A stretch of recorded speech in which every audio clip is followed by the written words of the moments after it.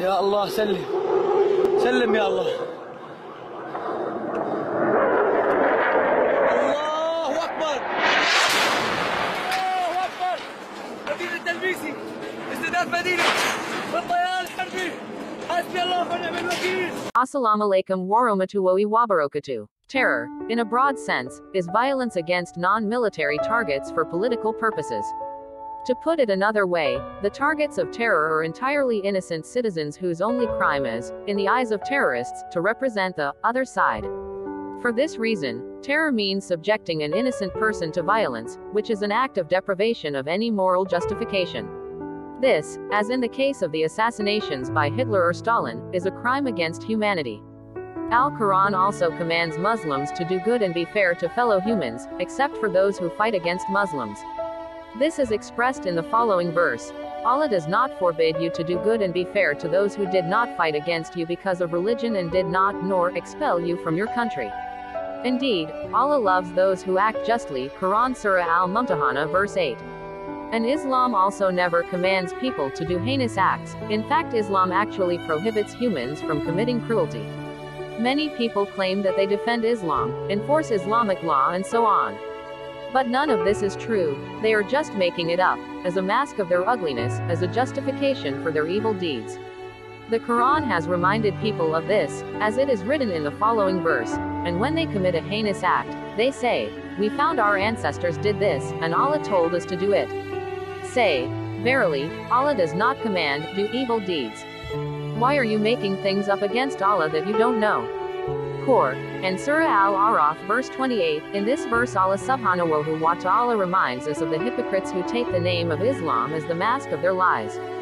They trusted their leaders, their false hadiths, and fake translations of the Quran rather than the true soul and spirit of Islam as written in the original Quran, the correct translation of the Quran. According to November 2014 data, the British Director for Handling Terrorism and Homeland Security in Durham, David Shanzer, said that you should never connect a particular religion with acts of terrorism which have been increasing lately. David Shanzer admits that Islam is not a terrorist, but a religion that loves peace and respects each other. As he had learned, in Islam, killing innocent people is strictly prohibited by Islamic teachings. Killing one innocent person is like killing people all over the world. Those who are religious are better and smarter to resist radicalism, which is now becoming more widespread, said Shanzer.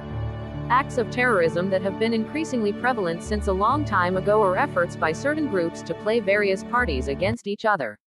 They recruit people with low education and lack of religious belief. Then they are given a narrow view by the group to do what they want by promising that these people are said to be on a religious mission known as jihad. In my view, Islam is not a terrorist. Terrorists have no religion. There is a postulate that states that terrorists arise because of a minority who are oppressed by the majority. There are also those who say terrorism is done to gain power. If terrorism is linked to religion, then it is not true because any religion does not teach violence. Those with a religion are stronger to reject violent acts of radicalism, that people who have beliefs and religions prefer to live side by side in peace. Thus the words, Islam, and terror, cannot coexist, and that no religion allows violence. That there is no room for terrorism in Islam. This is clearly stated in the Quran, the main source of Islam, and in the practice of ordering all Muslims to the truth, the Prophet Muhammad, peace be upon him, put forward among them. Next, let us state clearly the verses of the Quran and with examples from history, that Islam prohibits terrorism and aims to bring peace and security to the whole world.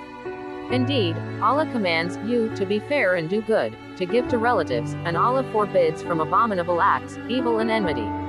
He teaches you so that you can take lessons. Quran Surah An-Nahl verse 90. Hopefully this knowledge is useful for all of us.